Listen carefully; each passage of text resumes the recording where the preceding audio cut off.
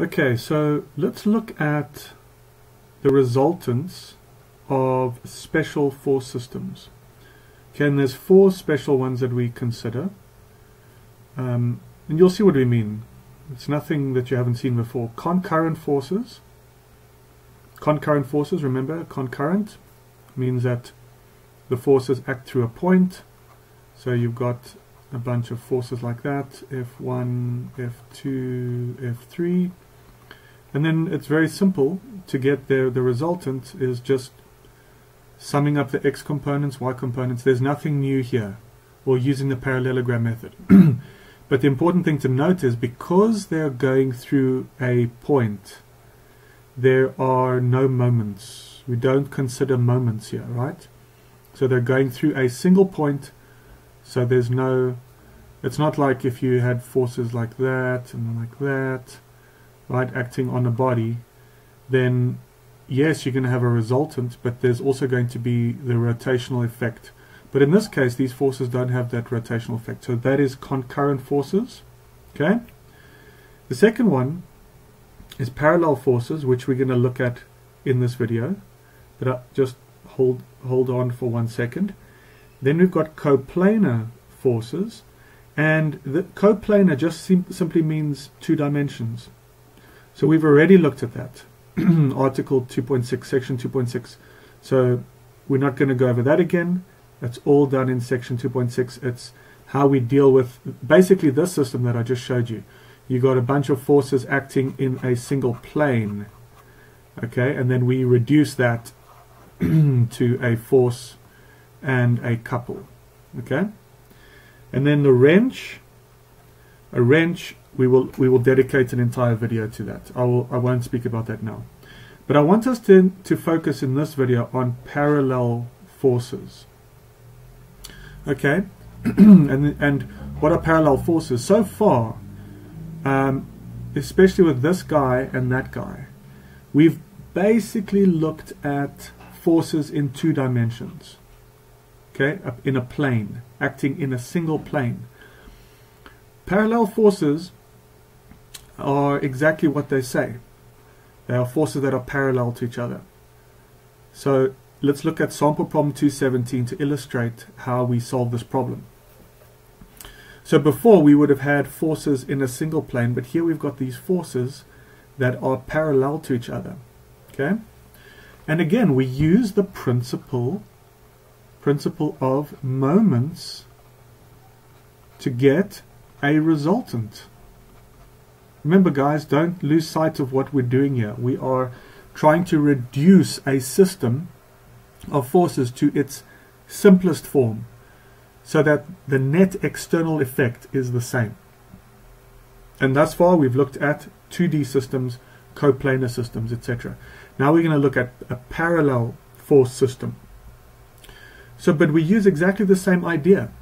We select, so here we've got a plate, okay, and we've got forces parallel to the y-axis.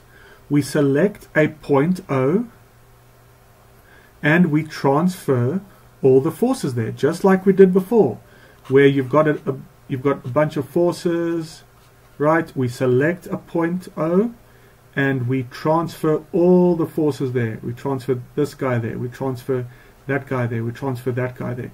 And then we also need to include their moments, right? Okay, so we do that as well over here. So put them all at that point O and sum them up.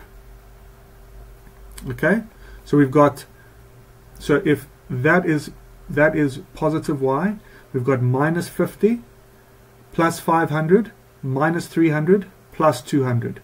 That's what we got there, J. So our resultant force is in the J direction, or sorry, in the Y direction, and we've put it at O. Now we need to consider the moments due to those forces about that point O. Right? So when we're working in 3 dimensions, this is just my suggestion. You obviously develop your own one, but we need to see. We're trying to get the resultant moment in IJK form. So the way that I would suggest is consider one axis first. So as you can see here, we're just looking at something about the x-axis and then something about the z-axis. So take one axis and look at how those forces are causing moments just about that axis. Focus just on one thing. So you write out, okay, I want to look at just the moments that these forces are causing about the x-axis. So let's say I. So does this cause a moment about the x-axis? Yes, because number one, it's not passing through the x-axis, and number two, it's not parallel to the x-axis. So there is this perpendicular distance there, right? And it's 0.35. So the magnitude of this moment is 0.35 times 50. But is it positive or negative? So if you curl your fingers, remember here's the moment arm, curl you point your fingers in that direction and curl it towards the 50, you'll see that it causes that kind of rotation, which means that your thumb is pointing in the positive x. So we're going to have 50 times 0.35. Okay. Now, is that force causing a moment? No, because it's passing through the x-axis. Is that force causing a moment? No, it's passing through the x-axis. Is that one? Yes, because there is a perpendicular distance of 0.35. Okay, so, but this one you can see is causing that kind of rotation. And if you curl your fingers like that, you'll find your thumb is pointing in the negative x direction. So that's why we have a minus 300 times 0.35. Guys, what are we trying to do? We are trying to just calculate the resultant moment, okay, caused by all these forces about 0.0. So now we've got the resultant moment about the x-axis. So this is the x component, the scalar component about the x-axis. Then what about the y-axis? Well, all of these guys are parallel to the y-axis, so that's why we don't have any y component about the y-axis. They're all parallel. But then, what about the z-axis? There's the z-axis. Is this causing a moment? No. Is this causing a moment? No. What about this? Yes, there's a perpendicular distance. So it's 200 times 0.5. But there's my D, and there's my, so it goes like this, right? So if I curl my fingers like that, my thumb will go in the negative Z direction. So that is 200 times 0.3 times 0.5. That's why there's a negative there, right? Times about the Z axis.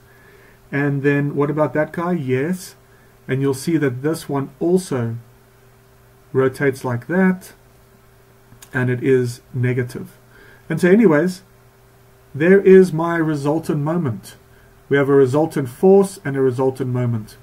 And because this is a free vector, right, we just place it wherever we want. So, but we choose just for simplicity to place it right there. Okay? So this means that if I am pointing my thumb in the direction of that vector, then you can see, I know it's difficult to show you on the screen, but point your thumb in the direction of this M, your right hand, and then see how this plate is rotating, or there's a tendency for this plate to rotate. Now, this is good. We have now replaced it with a force and a couple. Okay? So we've replaced it now with a force couple system. This system here is equivalent to the original system in terms of just the net external effect. But now what if we wanted to, so if you remember, in a two-dimensional system, we would replace that system with a single force and a couple, right? Whatever, something like that. But if we wanted to just now take a further step and replace this with a single force, or just remember that we could do that. And so this is what we want to do as well. We want to replace now this system with a single force that has the same effect, the same translational, meaning straight line, and the same rotational effect. Okay. So what do? We use the principle of moments. What is the principle of moments? It is that the resultant moment is equal to R cross F. Okay, so make sure that you understand this. We've done this a lot in the two-dimensional case. So make sure that you understand that concept. So we've got the resultant moment, which we calculated here. Right? And then we say, okay, but this force, if it's applied there, will give the same effect. Okay, so I've got the plate. If I apply, or not there, but at some point on this plate, will give me the same translational and rotational effect about that point. So I say R cross R is equal to the resultant moment. Okay. The question is, where do I have to put this force, this R, on the plate? Where? So that it has the same effect as a force and a couple moment about point O. Where do I have to put it on the plate so that it has the same effect? So we say R cross R is equal to the moment. Okay, so if you remember, we're doing the cross product, so here you can try this out, I, J, K, and you've got X, Y, Z, and you've got a 350 there, and you've got a 0, okay, so what do? How do we calculate the cross product or the determinant? We open up I, and we cross that out, and we say, remember that motion? That times that, minus that times that. So I've got minus 350Z, because that's 0. Then we put a minus there, J, and we open up that, and we cross out that column, we cross out that row, and we get X times 0 minus Z times 0. So we've got a 0 here, which makes sense because I'm not going to get any component about the y-axis, right? So there's a 0 here. This is 0. And then we cross out, we say plus K, and we cross out the column K and there, and we say X times 350, 350X minus Y times 0. So I've got that. So my component about the x-axis is minus 350Z. That's what I got there. And then I've got 350X times K. Alright? Now we're trying to solve for X and Z. Because we're trying to find the point on the plate that we can put this resultant force R so that it has the same effect. So there I've got something in the Z direction and I've got something in the Z direction. So I equate that 350 with a minus 125, and I equate the minus 350Z with a minus 87.5. Right, because we're comparing. Right, this is the principle of moments. The left side equals the right side. So the components in the Z direction equal the components in the Z direction. The X direction equals the X direction. If there was a Y direction, it would equal the Y direction. And so 350X equals minus 125. I solve for X, I get minus 0.357. I solve for Z, I get 0.25. Okay, now what does this all mean?